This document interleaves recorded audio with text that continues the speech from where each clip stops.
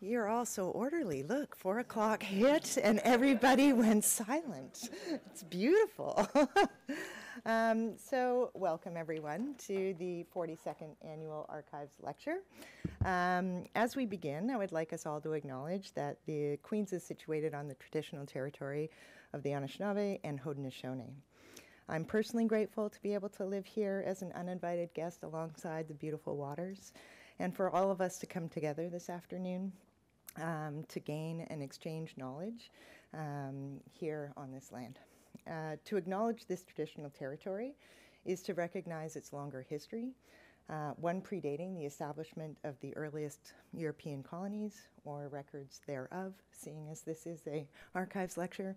It is also to acknowledge this territory's significance for the Indigenous people who lived and continue to live upon it, and whose practices and spiritualities were tied to the land and continue to develop in relation to the territory and to the other inhabitants here today. So our speaker for today is the wonderful Stephen Maynard. Stephen is an adjunct associate professor here at Queen's, and where he's been teaching, researching, and writing the history of sexuality and queer history in particular for many years now. He was the founder in 1996 and is the ongoing co-chair of the Canadian Committee on the History of Sexuality, an affiliated committee of the Canadian Historical Association. Stephen teaches a senior seminar, Thinking Inside the Box, Archives, Politics, in the Past, among other courses, but they're not as important because they are not, they don't have archives in the title, but he does a lot of other stuff, teaches a lot of other things. So in addition to teaching and using archives, Stephen also writes about them. I was first introduced to Stephen actually at when he attended the Association of Canadian Archivists awards lunch in 2010, where he received the Archivaria's W.K. Lamb Award, which is awarded for the article that most advances archival thinking in Canada. As the current editor of that journal now, which I was not then, I can tell you that this is the senior award of the journal, and it's not often that the award goes to a sort of non-archival educator or practitioner. So Stephen, while a historian, has always been a sort of honorary archivist in my eyes. More recently, Stephen has published in the journal Public, in the special issue Devotion, Today's Future Becomes Tomorrow's Archive, and the article titled Queer Parisiist, a study of the personal archives of Alex Wilson, a gay left activist intellectual in Toronto in the 1970s and 80s. Wilson interviewed Foucault during the latter's visit to Toronto in 1982, and Stephen's article includes a reproduction, archives again, of Wilson's marked up manuscript of the interview with Foucault that was found in Wilson's papers. So you're upholding your title of honorary archivist by always exploring those depths. The article on Wilson is an early version of a book chapter, actually, that will be coming out about Foucault's trips to Canada and Quebec and his influence on activist intellectuals here in Canada. And when not immersed in the archives or with his nose stuck in a Foucault book, Stephen has been active in our local community in the LGBTQ movement, and with a lot of that activism taking place here in Kingston and at Queen's during the late 80s and 90s. So let's welcome Stephen and dive into an adventure in Fairyland, searching for sexual and gender nonconformity at Queen's in the University Archives. Welcome, Stephen.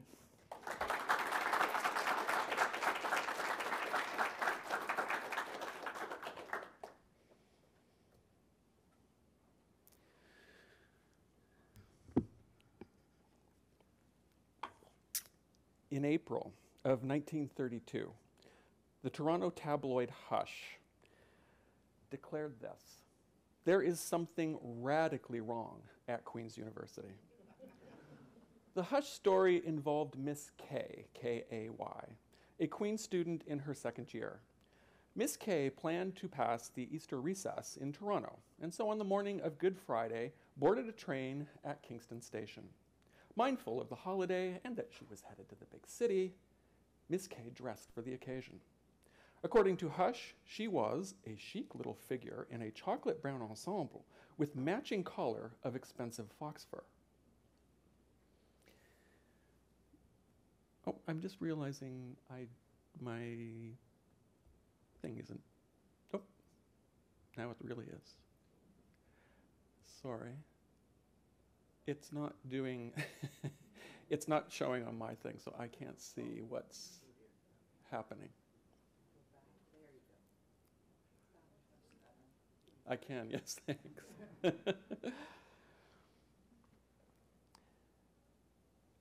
On her arrival in Toronto, Miss K tried to get a room at Elm House, which was the YWCA residence, but it was full. She then headed to the Ford Hotel at Bay and Dundas. A bellboy greeted Miss K and carried what he described as the charming young lady's bag to the check-in desk. Once installed in her room, Miss K unpacked her things, including, again according to Hush, numerous articles of ladies' wear, a negligee, silk pajamas. On the dresser were cosmetics, perfumes, and other adjuncts of the female toilette. After fixing her hair and freshening her makeup, Miss K hit the streets. She did not get very far up Bay Street, however, before she was stopped by two plainclothes police officers. Turns out the Ford Hotel's house detective thought that there was something suspicious about Miss K and alerted the police. They escorted Miss K to the Dundas Street police station. Here's how the Toronto Star described the scene as Miss K entered the holding cells. High-heeled, rouged cheeks, wavy blonde hair. Jean Harlow couldn't have created more furor. Inmates, they hurriedly rose from their sleeping positions, tried to rearrange, adjust their clothes into some semblance of order. This is still the tabloid. Until the police escort said, "Be yourself, boys. It's just a guy in women's clothes." Yes, K was really Keith, or as the Globe and Mail dubbed him, the fashion queen from Queens.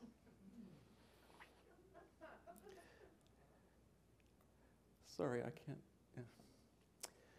All right, I want to pause here for a moment to thank the gang at the Queen's Archives. Ken, Jeremy, Heather, Deirdre, and no doubt others for the invitation to give this lecture. It is a real honor, of course, an especially meaningful one for me because it represents the culmination of working almost every year, sometimes twice a year, for at least the past 15 years with the archives and using the records of the archives to develop student projects on everything from the 19th century Kingston Penitentiary and Rockwood Asylum to the 1989 No Means No campaign. And here I must single out Heather Holm.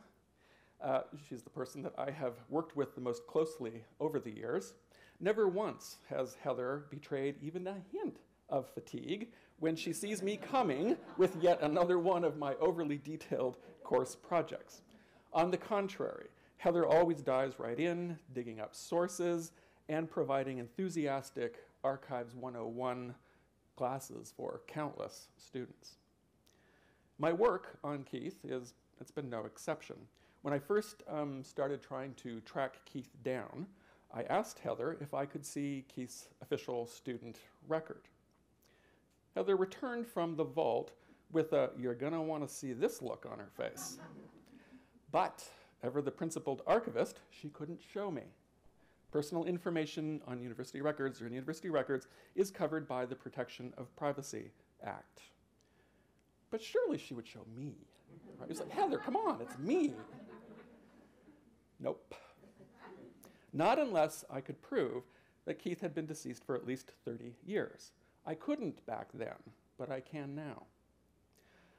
I also see here today friends and colleagues from the history department, from special collections, and a number of other places. And I also see students, grad students and undergrad students from my first year Canadian history class and from my archives seminar. And I want to thank you all for coming this afternoon. It really means a lot to me to see all of you here. So what happened with Keith? What had he done? police charged Keith with vagrancy, a catch-all category that criminalized any immorality or indecency in any street or public place. In court, the police explained that the charge against Keith was for masquerading as a woman. Now, this was not simply colloquial language. In many cities, indecency bylaws enforced the gender binary, explicitly making illegal the masquerading as a person of the opposite sex, to quote the law's narrow, dualistic take on gender.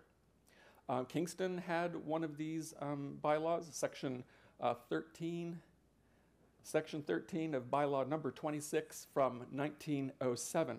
Toronto had a similar bylaw, and these anti-masquerading bylaws were used against trans people, sex workers, and gay men right up until the 1960s. It wasn't until I linked Keith's court record to newspaper accounts that the Queen's connection actually became clear to me. Abundantly clear, as it turns out. In an irresistible example of the thing Queen's most dreads, bad publicity, the scandal of Queen's fashion plate was splashed across newspapers all over Ontario. Toronto, Ottawa, Windsor, Owen Sound, Hamilton, Cornwall, Sault Ste. Marie, Niagara Falls, and of course, Kingston. Papers from Montreal to Victoria and Vancouver picked up the story. And papers in Saskatoon, Edmonton, Regina paid particular attention. Keith was from Regina, where, as one paper explained, his father was a prominent Western provincial government official. In fact, he was a lawyer in the Saskatchewan Attorney General's office. For 6 weeks, between the end of March and early May 1932, more than 35, often front-page stories kept Keith and Queen's in the national news. As late as June and as far away as Florida, Keith continued to make waves. The Sarasota Herald ran a front-page story on the audacious behavior of a smartly clad young girl, freshman at Queen's University. All right, I'm not entirely certain what you might all be expecting from this lecture from me, but let me put your minds at ease. There will be no Foucault. No Foucault on the archive as the rule governing all that is sayable in the culture. No Derrida and his mal d'archive. No archive as the manifestation of the death drive. We'll save that for the seminar room. Today, some stories from the archives.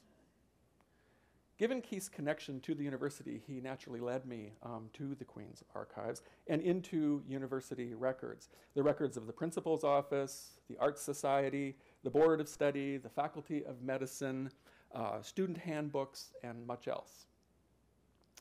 Digging through Queen's archives records for Keith opened up what for me was an unexpected, rich and broader history of sexual and gender transgression at Queen's.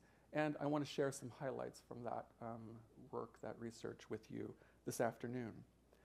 I should say that this research has never been an actual focused project of mine. I've done it in fits and starts over the years, not with a publication in mind, but mainly for lectures that I give in my courses, particularly the History of Sexuality in Canada course that I teach. As faculty, we often talk about the ideal relationship that should exist between our research and teaching. Were it not for the Queen's archives, this would remain more platitude than practice in my own pedagogy. One of my aims in doing this work has always been to find ways to speak to students for whom the history of gender and sexual dissidence might hold some personal meaning. Those meanings change in relation to shifting contexts. And so in returning to this material today, one of the things that struck me was how elements of Keith's story that I had never actually paid too much attention to before kind of bubbled to the surface, and which, as I hope to show, speak to our present moment on campus. Before returning to Keith, I want to make a couple other points about researching the history of sexuality in the Queen's archives, because I think it helps get at what are some of the unique features about our university archives. As many of you know, I suspect, the Queen's Archives maintains more than university records. It is also the keeper of the historical records of the city of Kingston. In my own non-Keith related research, for example, I have used the historical records of the Kingston police. This would be an example of that, a police court record of convictions found in the archives. In this volume from 1878 to 1892, I found the case of Thomas Cranham, a 23-year-old stonecutter found guilty of buggery in March 1889 and sentenced to 10 years in Kingston Penitentiary. Now, a different volume of this same series of ledgers was used by Maggie Ross, who's a PhD candidate in the Department of History, for her research on the history of women and sex work in Kingston. Now, when she consulted this document, she did so at the Kingston Police Headquarters. That's where it was found. It was difficult to locate, it took considerable time to find, and even longer to get access to. Police Headquarters in Kingston, as elsewhere, does not actually have an archive, nor do they operate as an archive. And then yet a third volume of this series of ledgers was in the possession of Cultural Services, the city of Kingston, also unavailable to researchers. But through the combined lobbying efforts of Maggie, myself, and Heather, over a period of years, these three dispersed volumes were brought together and deposited in the Queen's Archives, the last one joining its companions in 2022. This now represents one of the most complete runs of police court records that I know of in Ontario, because many of those lower court records were lost or destroyed.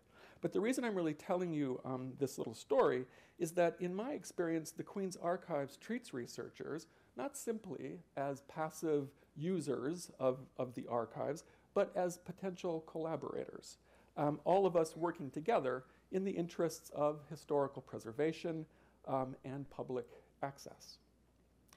To take a different example, we might consider the archive's LGBTQ collection.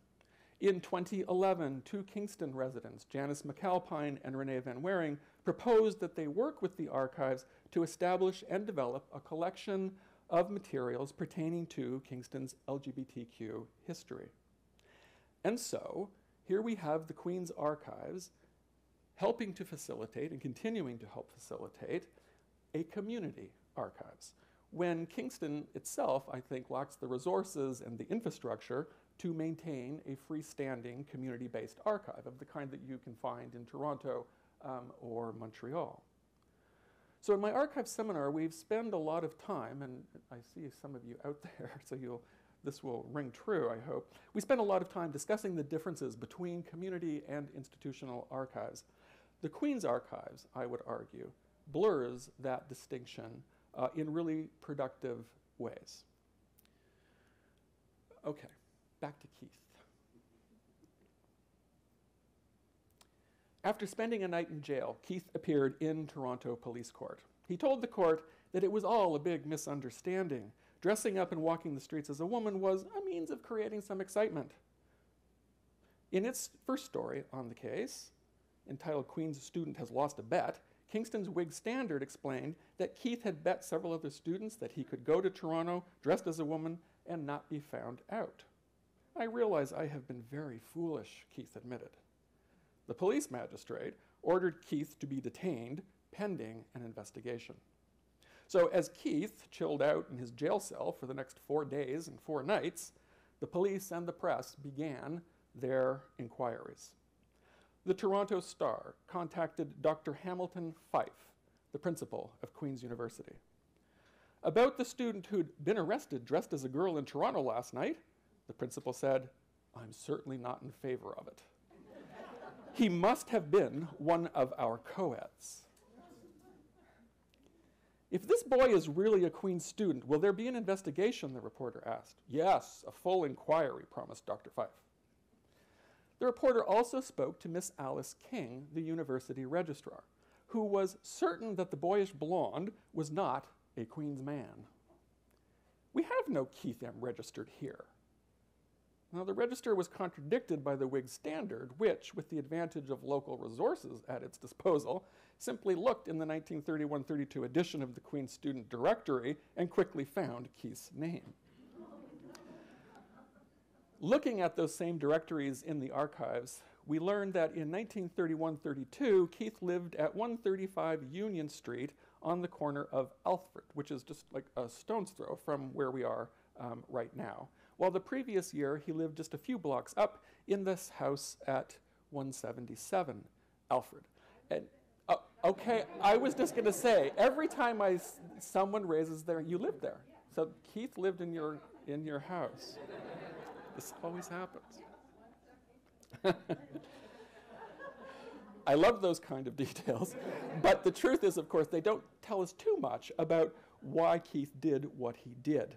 One of the Toronto papers wondered if it might have been a fraternity prank, but Miss King explained, "The masquerade could not be the result of a fraternity initiation prank. We have no fraternities at Queen's. They were banned ages ago." Another reporter wondered whether, this is how he put it, whether this was about, and I'm quoting, "winning a wager with other Queen's University students who are interested in sex diversification in relation to their art and literary studies," unquote. Now, this is an intriguing notion, or at least it is to me, especially given that it won't be for another 70 years that Queen's establishes a sexual and gender diversity certificate program. Maybe this was like an early moment in that, I don't know. It's also the least plausible of Keith's explanations, for he wasn't exactly what you'd call studious. Keith began first-year arts at Queen's in September of 1930. A document called the Report of December Examinations, this is in the archives, reveals that Keith passed history and economics, however he failed his other 3 exams. As for the second term, the minutes of the Board of Study include Keith's name among those who wrote no papers in April and did not present reasons. Keith's student record, which I got a hold of because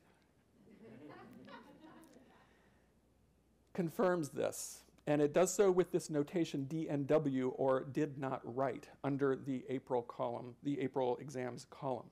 And he was advised to withdraw and loses his year. Sad, but not to worry. If you flunk out of first-year arts at Queen's, you can always get into med school. The following year of 1931-32, Keith began his first year in the Faculty of Medicine at Queen's. Keith was back in court on, appropriately enough, April Fool's Day. This time, he had a lawyer who argued that the whole thing was a prank.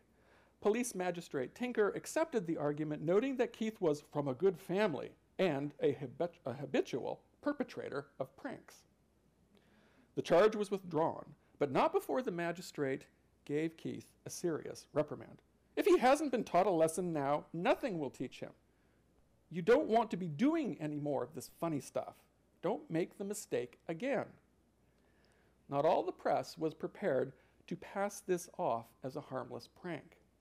Noting that Keith's lawyer pleaded that the whole thing was just a university rag, Hush, the tabloid, concluded, "These kinds of rags do not reflect credit on any university, and they cast a lurid light on what lies within the minds of some of our present-day students." So what did Hush exactly imagine was going on in the minds of some students? Unlike the mainstream press, which kept most of its attention focused on, the silly antics of university students, the tabloid fingered Keith for what it called a pansy suspect, and it titled its story on Keith, "An Adventure in Fairyland." So Pansy and Fairy were early 20th century names for men who adopted modes of conventionally feminine gender presentation, right? And this was a cultural strategy. It was a brave way for some men to boldly declare their presence on hostile streets. I should say that while gay historians first brought pansies and fairies to our attention in the early 90s, I'm thinking of people like George Chauncey in his book Gay New York, more recently, those working in transgender history have asked, given the centrality of gender transgression and the absence of reference to overt sexuality in representations of pansies and fairies, whether they might more properly belong, I guess, under the purview of trans history rather than the history of sexuality or gay history.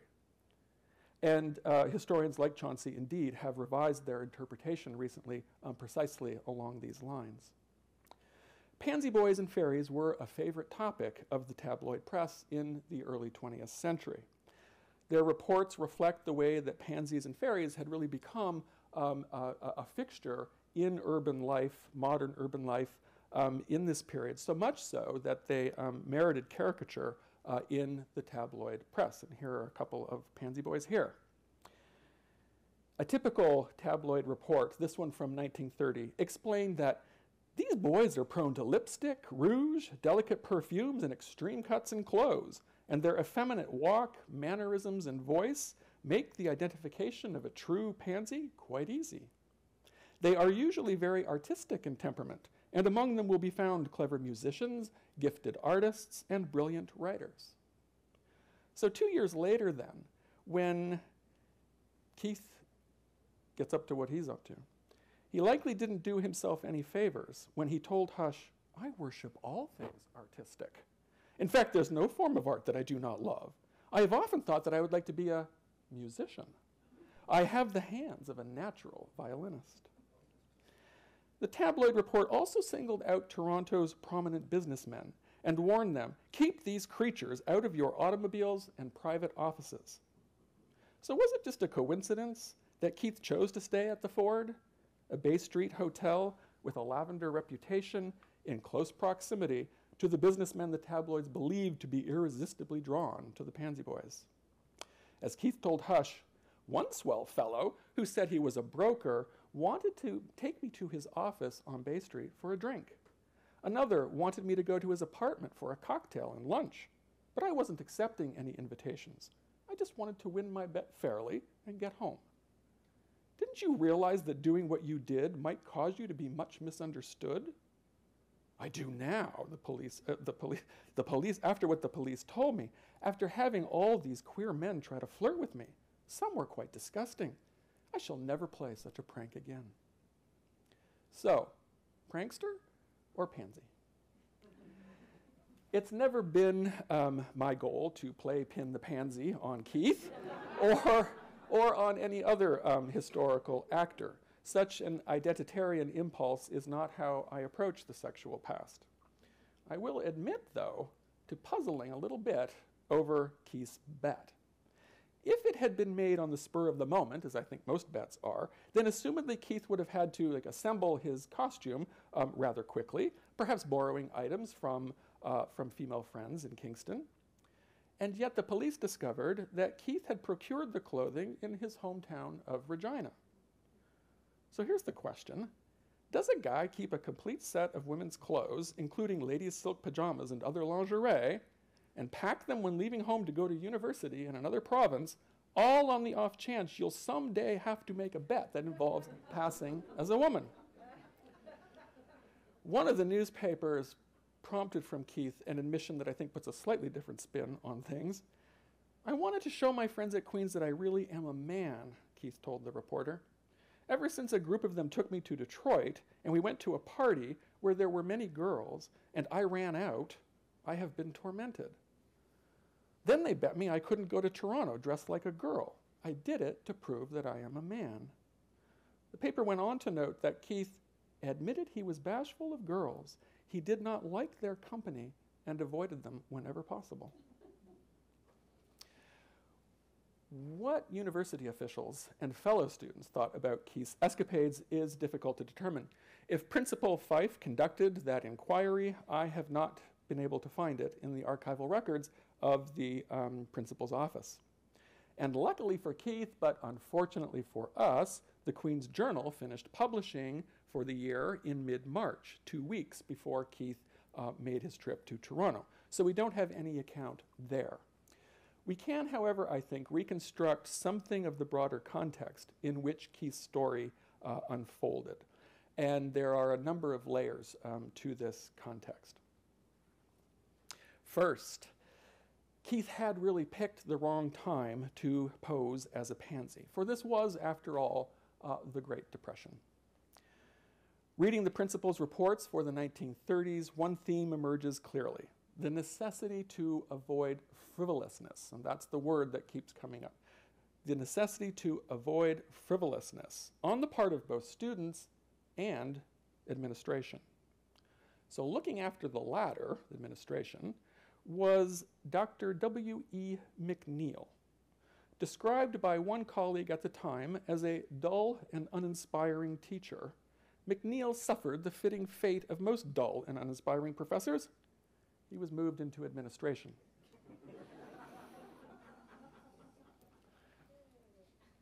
After decades as university registrar and treasurer, McNeill became vice principal under Fife in 1930, and he steered Queen's through most of the Depression with what has been described as rigid economy.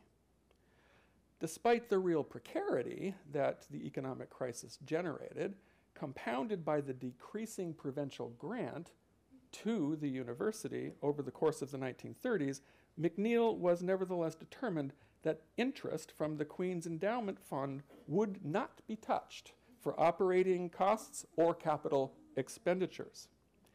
To protect Queen's capital, and that was his mission, McNeill insulated the endowment by creating around it a complex series of reserve and contingency funds. Because these funds were maintained from existing revenue, their effect was to reduce further still the sums of money that were available for operating costs. In addition, McNeill raised student tuition fees every year. And while professors' salaries were not reduced, he did embark on a rigorous reduction of part-time teaching, lab, and library assistants. He centralized control in his office, allowing no university expenditures right down, and I'm serious, right down to paper clips and envelopes without his prior approval. He canceled popular programs such as the Queen's History Summer School at the Dominion Archives, and he reduced the rate for tutors marking essays to 20 cents a paper. Such measures came at a cost, as they always do. By the mid-1930s, even the Chancellor wondered publicly whether McNeill's single-minded goal of balanced budgets might not be endangering the quality of education through excessive financial rigidity. Principal Fife spoke of McNeill's economies running almost to the point of peril. Is any of this starting to sound familiar? In such times of austerities, commentators noted a new seriousness among students and a desire for a plainer kind of living in contrast to the supposed excesses of the previous decade. One dean suggested that the economic depression encouraged among students a real determination to apply themselves to their studies, something seen in increased cramming for examinations.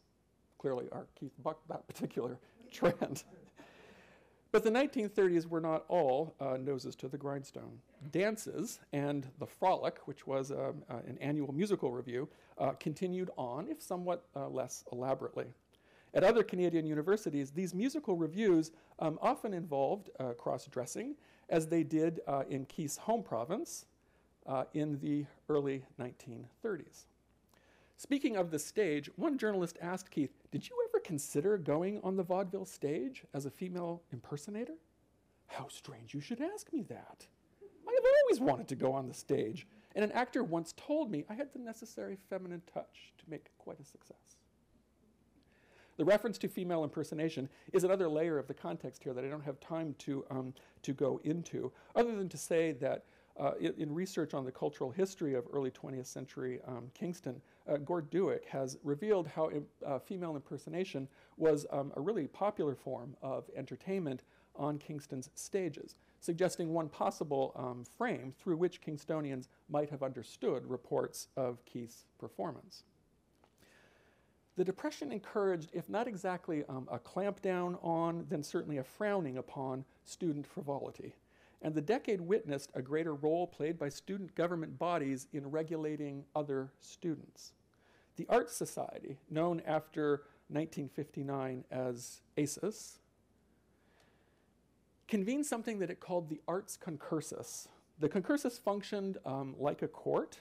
It had the power to charge students with offenses, and if they were found guilty, then they meted out punishments. Looking at the minutes of the concursus, and I should say I was actually alerted to these records first by a student in one of my classes who saw them in the ACES house before they were transferred over to the archives. We learned that the concursus punished students for things like smoking and shooting craps in the arts clubroom. Indeed, much of the activity of the Arts Society men revolved around the Student Memorial Union. Yes, there's a picture of it there. And you know, obviously today this is the J-Duck, right? So it was purchased by Queens in 1927, but only opened in December of 1928 after considerable renovation delays. It was essentially a men's club. Even though women had been attending Queens since the 1870s, they were not permitted to enter the student union building until the mid-1950s, and then only parts of it. And in fact, membership in the Arts Society, ACES, was restricted to men only. Women would not be allowed to join until the 1960s. Many of the infractions dealt with by the Arts Concursus fell under the rubric of what it called action unbecoming of a gentleman. Accordingly, much of the court's attention focused on gender or masculinity, especially in relation to clothing and the body. Men were required to wear a jacket or vest and tie, while freshmen also had to wear a Queen's tam and ribbon. This is when they're going to class, I mean. As one historian of university life in Canada during the 1930s has explained, men were expected to be well-dressed but not flashy. A Queen's YMCA student handbook. I've got one right here. They look just like this, little kind of pocket-sized, handy little pocket-sized. They remind me to give this to the archives. You're actually, no, it didn't come from there. I got it. A friend gave it to me, but you are actually missing this very year. Yeah, there you go. This YMC student handbook described not this one, but one from this period, the model of middle-class masculinity that they were after. Queen's men, don't advertise yourself by your comments, by your dress, or by your actions. You are at the beginning of a man's life. Queens will initiate you in a man's fashion. Remember, Queen's men are doormen. They are quarried in the limestone city. One gets the sense that Keith, even when trying to butch it up, fell short of the Queen's ideal of limestone masculinity. I really am a manly little chap, although I only weigh 122 pounds, Keith told reporters. I love wrestling, but I'm not heavy enough to get on the hockey or football teams at Queen's. Still, as his student record reveals, Keith successfully completed the required physical training course, one of the few he managed to pass. Any deviation from proper sartorial codes or bodily comportment could land you in front of the concursus. In 1921, one student was charged with, and I'm quoting now from the minutes, wearing too brilliant a tie. In January of 1932, a student by the name of Bowman was charged with wearing an offensive garment, namely an unsightly pink shirt. In 1926, another was charged with wearing spats. This accessory for your shoes, usually made of leather or linen, depending on the season, was popular among Ivy League college men.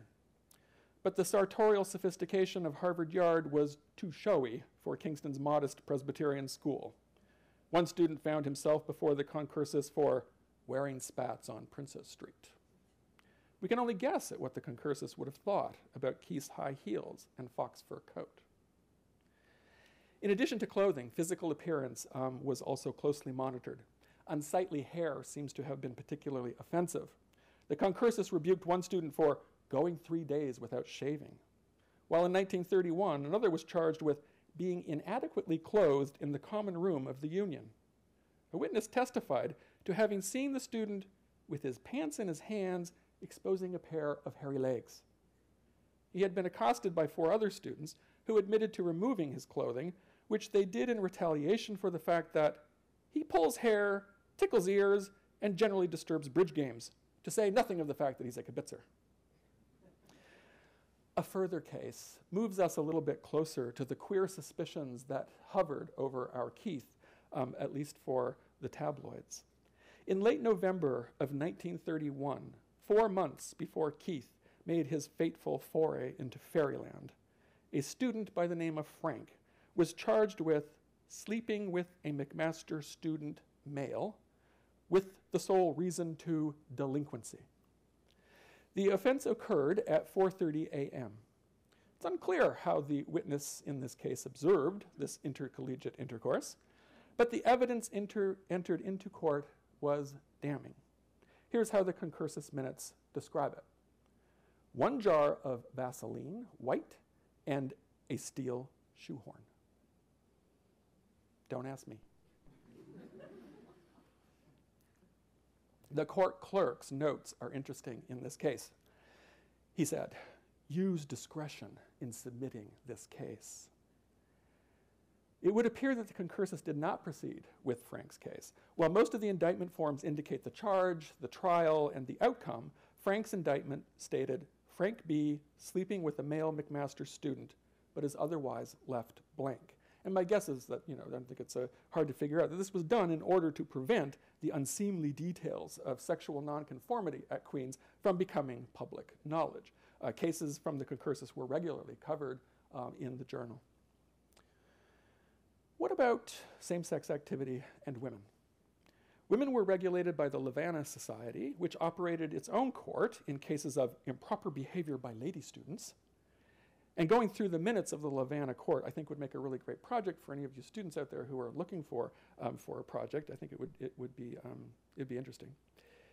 Certainly the tabloids were well aware of lesbianism. In the 1920s and 30s, Hush had an elaborate lesbian lexicon.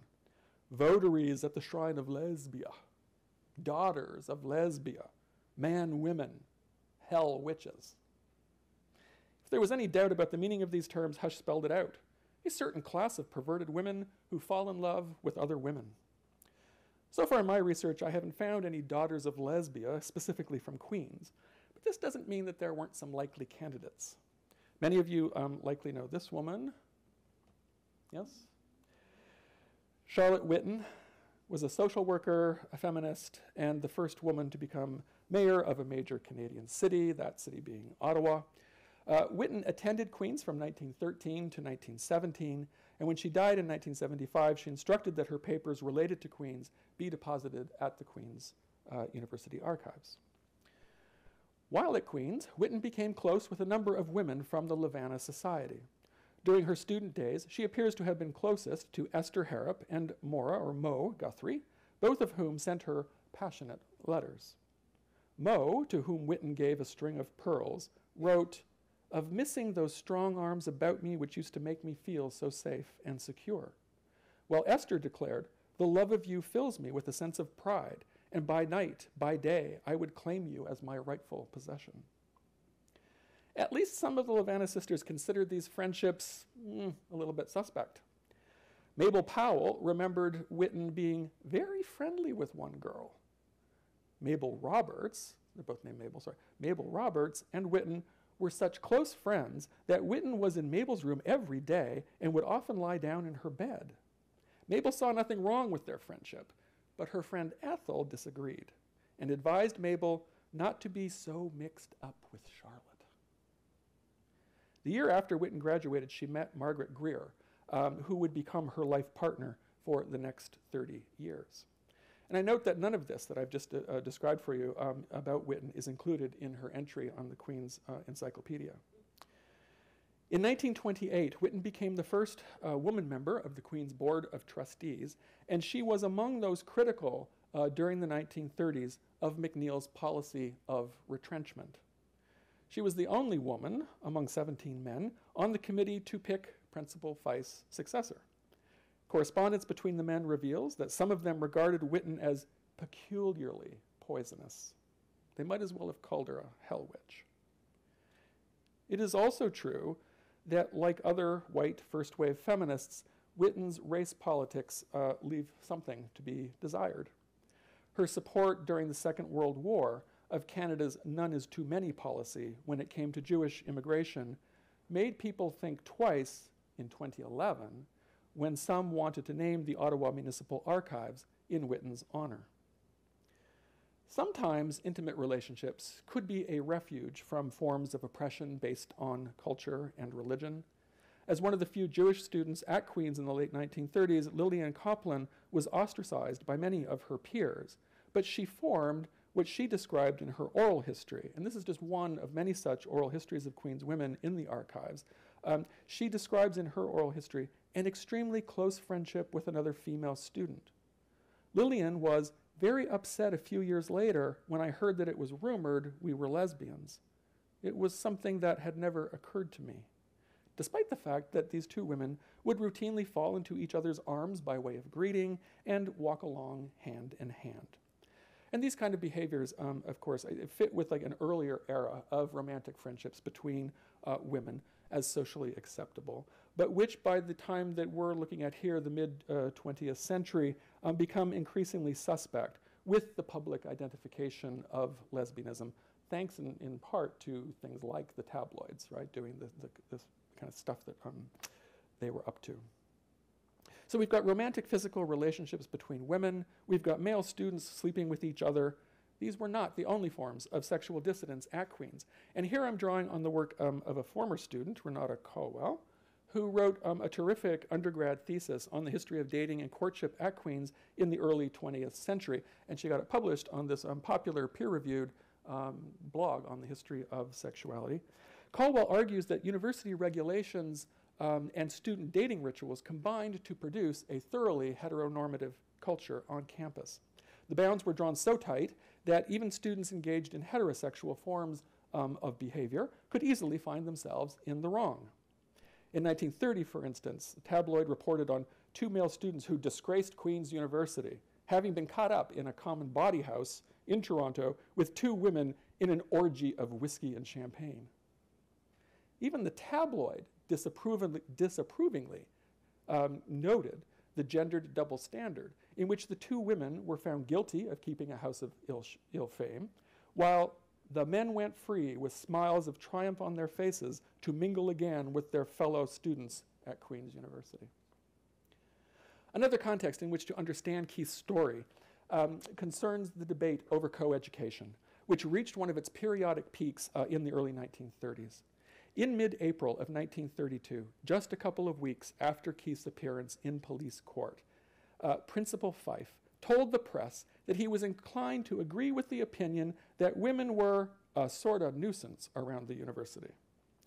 Now, Fife reassured people that Queen's had no plans to erect any barriers to coeducation, although we should remember that during these years of deepening economic depression, young men without work were encouraged to go to university, while young women were made to stay home and help out at home.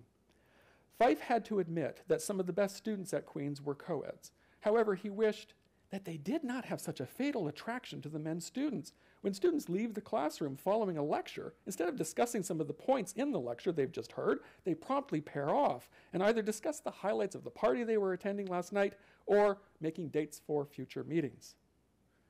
Now, if Fife was ambivalent about women students, his vice principal, Bean Counter McNeill, was downright reactionary. In March of 1932, McNeill addressed the annual dinner of the COTC, the Canadian Officer Training Corps, a military organization on Canadian university campuses in the early to mid-20th century.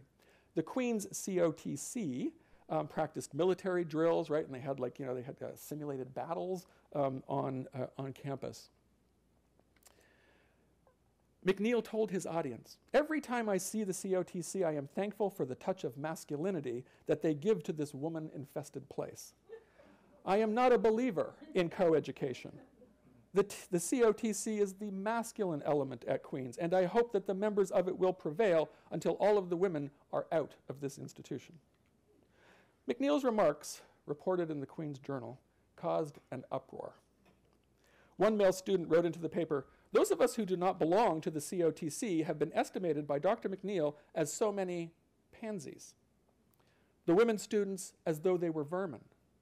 A woman student wrote into the paper, "Might I, as one of those who infest this college, point out that most men enter college at an age too late to make a man out of a sissy or a sissy out of a roughneck. The following week, the letters kept coming.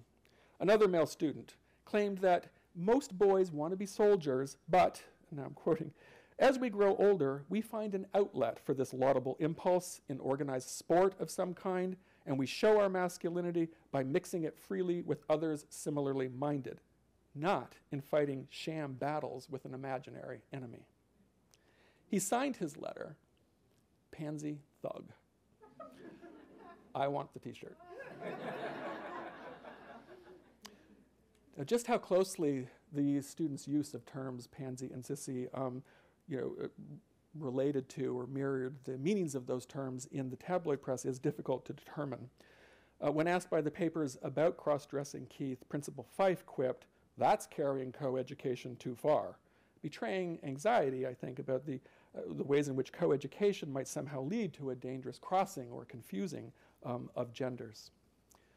So what happened to Keith after his adventure in Fairyland? If we return to his student record, it would seem that the sciences didn't really suit him either. He failed biology, chemistry, and physics, and in the exams results column, we find not failing marks, nor the register's notation DNW, but rather required to withdraw. This is confirmed in the minutes of the Faculty of Medicine, which on March 21st, 1932, after more than a month and a half of sustained media attention on Keith's escapades, noted next to his name, "to withdraw." Now there's every reason to believe, right, given Keith's track record, that Keith would have lost his second year just as he did his first, even if he hadn't made that fateful trip to Toronto. At the same time, it's hard to imagine that the publicity over Keith's parading around as a pansy didn't have something to do with his departure from Queen's. Now I hesitate to hold up as a historical role model someone who flunked out twice, but I think there are actually some lessons in Keith's story for us. Once released from court on April Fool's Day, 1932, Keith beat a quick retreat to Union Station to catch a train back to Kingston, but not before entertaining the paparazzi who had followed him there. Keith had some harsh words for his university. As he told the assembled crowd, "At Queen's, they do not encourage dramatic or artistic ability in the true sense. Everything there is so material. Graduates are churned out at Queen's just like sausages through a machine." I'm sure I'm not the only one who hears an echo of this in today's university. Post-secondary education is thoroughly reduced to the material, as students are regarded as customers buying a commodity, and the value of degrees is measured by their worth on the market or the amount of tuition that they can generate. Chronic underfunding of post-secondary education means cutbacks, and we all know the first programs on the chopping block: languages, fine arts, archives programs, library assistants, those that can't prove their worth immediately in monetary terms. And so I hear in Keith's spirited defense of drama, music, and all things artistic a rallying cry for our own day. We hear a lot at present in our own moment of austerity to remain focused on Queen's core educational mission and values. Let us then heed Keith's admonition, and all of us, professors, archivists, librarians, staff, students, and yes, administrators, and recommit ourselves in real ways to the university's core mission so that we might be turned out of Queen's as something more than just sausages through a machine. When it comes to gender and sexuality, there can be no doubt there has been much change, much progress since 1932. We are no longer debating the merits of coeducation. In the late 1980s and into the 90s, we were more likely to be talking about sexual assault on campus, though it's not like that depressing reality has been resolved.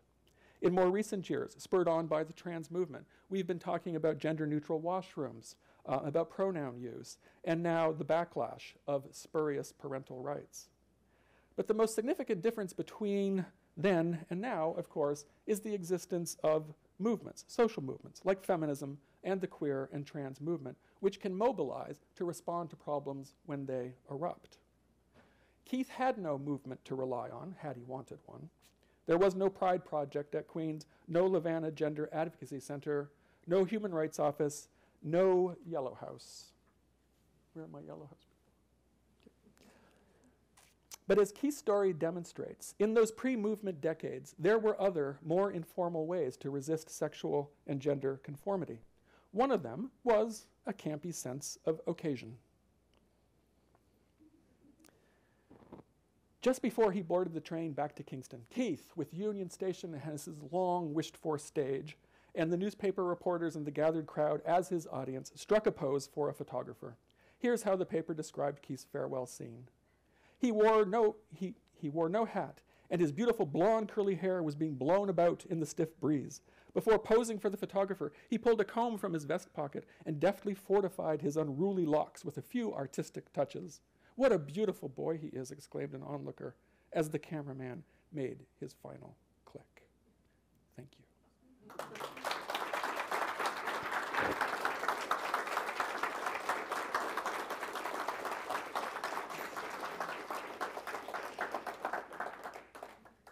Thank you very much, Stephen. Hopefully it's microphone on. Good. We have some time for some questions from the audience. If anyone has any questions for Stephen. Wait a second. Actually, I'll start with one then, since everyone's going to wait for a second.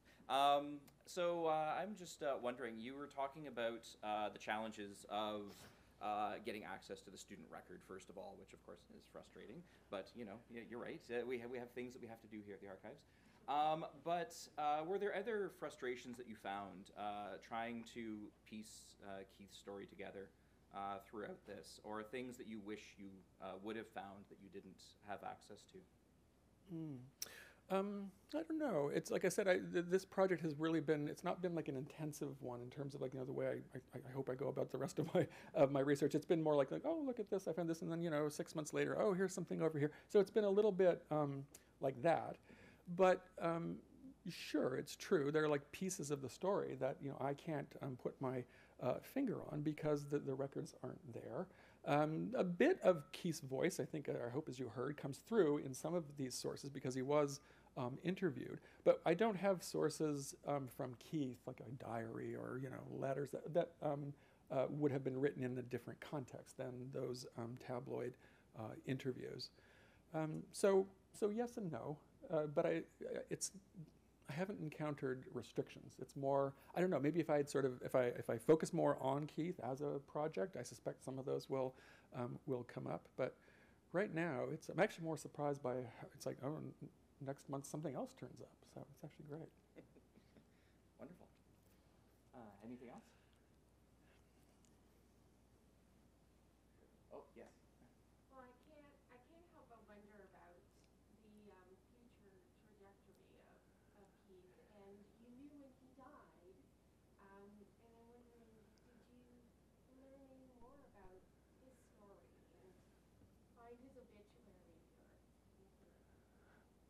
Yes. I mean, not a lot, but a bit. Keith, he went on to get married, and he had kids, and perhaps alarmingly, he also became a doctor. But not from Queen's. I think he probably went, this part I'm guessing, to McGill, because he practiced as a doctor in Montreal, and that's where he dies. But the obit is really quite short, so it's not providing like a lot of, you know, it wasn't like, oh, and here's this great person and here's their life story. Right? Just his wife, his children, that he was a doctor is really what you get.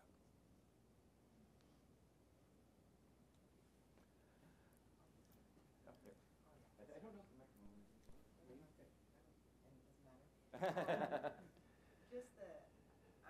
The weaving of this, not to, just not Trump, by saying the word weaving of this story, but like of this piecing together is such a great example, though, of like when you just spend time with archival records, like you're looking at other things and this pops up, and then you're looking at other, like how those sort of storylines and how those histories reveal themselves to you in ways that aren't always apparent, right? That you're doing a great job of, but like looking at McNeil and McNeil's sort of reaction to these sort of go in depth in terms of records, that things just, has there been anything else that sort of has just come to you as a story in your more concentrated looks into records that you've done? I'm not sure if I could put my finger on like particular sources or things that that I have found that I didn't share here. But I think you're exactly right though about at least the way I've experienced it, right? That researching Keith has just been kind of a delight because it's surreptitious. It's exactly as you say. It's like I look at this one, and then 6 months later, I'll go this way, and it's nice to do a project that actually isn't tied to an article or something like that, because it frees me up anyway to sit with archives and with sources and figure out where they might take me next. Yeah. Well, it was a real delight to listen. Oh, thank you. Thanks. Oh, yeah, sure. Hi. So it tends to, I think historians have a habit of thinking of the arts as a more tolerant place than medicine. In your explorations, did you get the sense that there was a more tolerant area or a niche that queer or trans or gender dissenting people carved out for themselves in Queens and its spaces? That's a good question. I don't know. I mean, perhaps yes, if we think about like what Keith was saying, right? That I mean, he when he takes his trip to Toronto, he is in med school. He's been in med school for a year. But everything Keith talks about is about art, about music, about literature. And there are other quotes from him where he kind of just goes on about like his favorite authors and favorite pieces of music. And he doesn't ever mention like science, med school. So I think, yeah, he found a place for himself there. Yeah. Yes. You mentioned the volumes you got from the police office Mm-hmm. being potentially one of the biggest to have come out of it. But is there some sort of unit to measure that with, pages or volumes or anything? I guess talking about just those police court records, I'm thinking about most of my own research, non-Keith related research, has been in criminal court records from all levels of courts, looking at same-sex offenses. So my comments about police court records are just specific to the fact that that lower court record, which is like, it's a bit of a problem because that's actually where most people encountered the law. Those records have been lost or destroyed because, I don't mean here at Queen's, I mean across Ontario is what I know the best, Ontario archives, because those records often weren't regarded as important. They were kind of just run-of-the-mill, right? But like higher court records are well kept. And and they can also be revealing in lots of ways. So the comparison I'm just making there is between lower court records and higher middle court records, for which we have like greater numbers. Does that make sense? Yeah. And so then when I think about police court records that I've seen in other places in Ontario, right? And at the Archives of Ontario, they have some police court records for lots of different jurisdictions. It's like they're really, really scant, really short. So I guess I was plugging the police court records here because of the efforts of Heather gathering those together. We have a really great uninterrupted run, right? It's not like massive, but again, compared to most police court records, it's actually quite wonderful. Yeah. I think, Marnie, and then, yeah. The conversation also just makes me think about the overlap between geography and history. So the question about whether people found spaces for each other more in the arts or in medicine, and your discussion of police court records, I wonder if the records would help to identify certain kind of geographical spaces, and that those were places where people found community. Yes. In Kingston, I'm not so sure in terms of the records.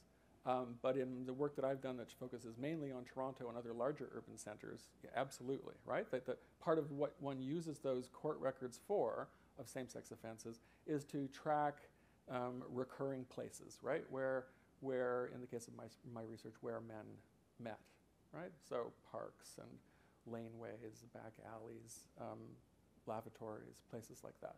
And and I know from I've learned from your research, right, that you've done some of this for Kingston for a slightly later period in which space, right, like the baseball field for lesbians or City Park for gay men, those kinds of spaces become sexualized or related to emerging sexual subcultures in not just Toronto but also in places like Kingston.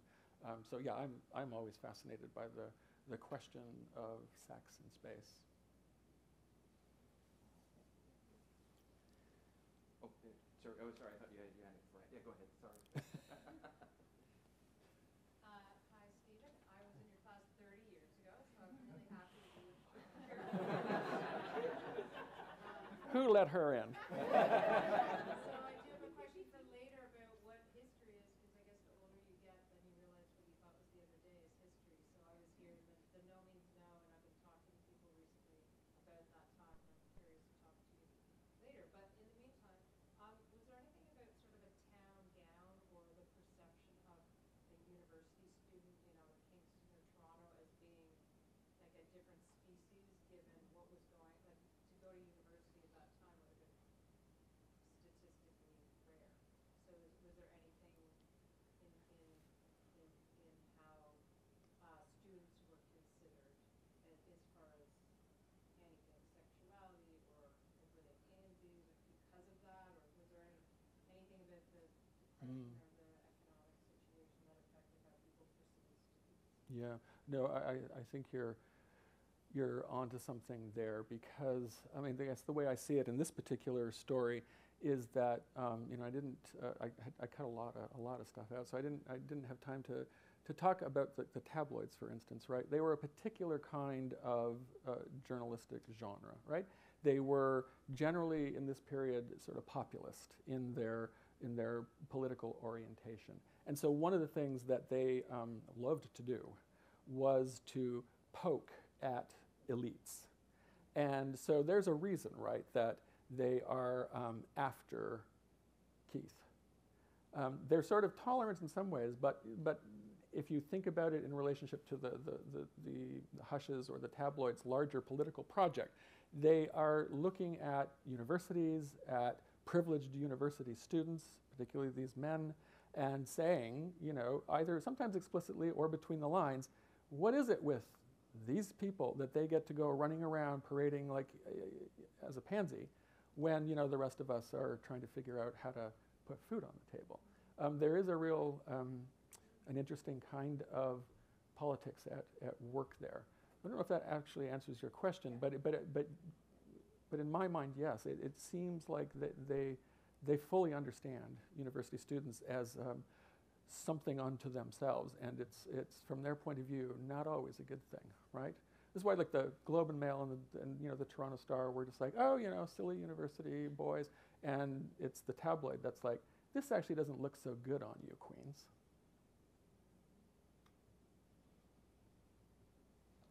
Maybe we'll take one more question. Yeah.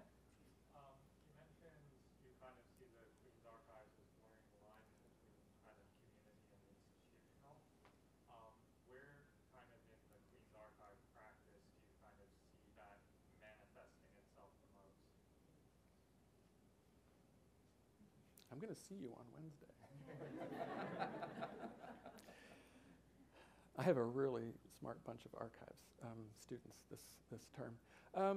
I think we see it in lots of different ways. Like partly, I guess the couple of examples that I gave, the way in which the archives, it's not just like this sort of fortress. Like researchers come in, they're open to us being there, and sometimes even saying, hey, like, would you want to help us, like, find out where this thing is and help us get it? Or I think really in the case of the LGBTQ collection, right? That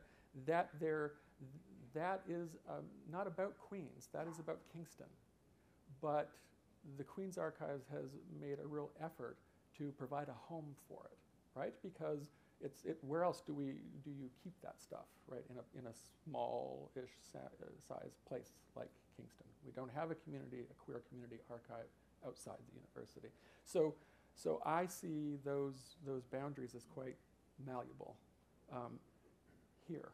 And that is not the case in lots of other institutions, right? Particularly like bigger ones or more state archives. You know, you know this. Yeah. All right. I'm just going to steal the microphone for a yes, second, of just so I course. can, so that way it's recorded. But before I offer thanks, I just wanted to introduce myself. I'm Jeremy Heil. I'm the acting university archivist and associate university librarian. Normally you'd see Ken Herndon up here, but he's back there somewhere taking a bit of a break. You'll see him next year, don't worry. So it is my distinct pleasure to thank Stephen for his incredible talk. Like, I was on the edge of my seat. I'm like, what's going to happen next? Like, seriously, it was everywhere, and it touched on everything, did it not? Like, I've never seen, I think, our archives so well represented in a talk before of both community archives, of some of the published record, of I mean, I know Deirdre would be very keen on all of the university call out there, and just how incredible that social history sort of came together. I was really floored by that. So thank you very much. I know as an archivist, it is our job to acquire and preserve the records of the university, the community, and beyond. But it is only through researchers like Stephen that stories found in these records see new light, and patterns found in disparate pieces of information scattered throughout the archival holdings. The Archives Lecture really is an opportunity to see how primary sources are synthesized, to gain a better understanding of our past, and hopefully inform us better of our present and future, and this year's lecture so eloquently did this. So I wish to say that since these primary sources have proven so important to future research, I'm also very pleased to announce that Stephen will be donating his personal papers to Queen's Archives.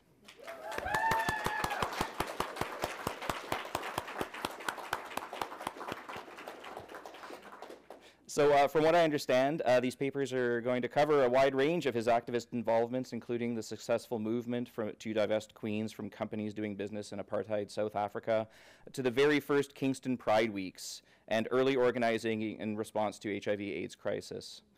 Stephen's records will become part of the QUA's Kingston LGBTQ2+ collection, which since its inception in 2011 has proven to be a vital record of Kingston's rich and diverse heritage.